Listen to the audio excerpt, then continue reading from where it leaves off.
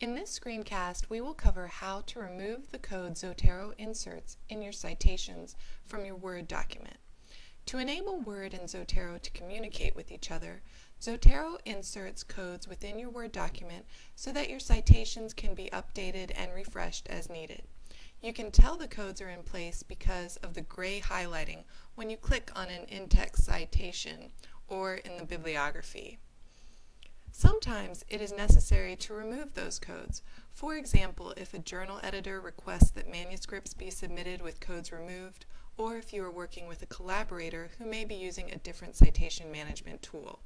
To remove the codes, simply click the Remove Codes icon.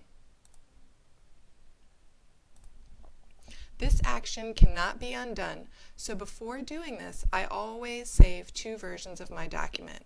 One with the codes intact and one with the codes removed. This way, if I want to add more citations to my paper or make any other changes, I can always do so in the version of the document with the codes still intact.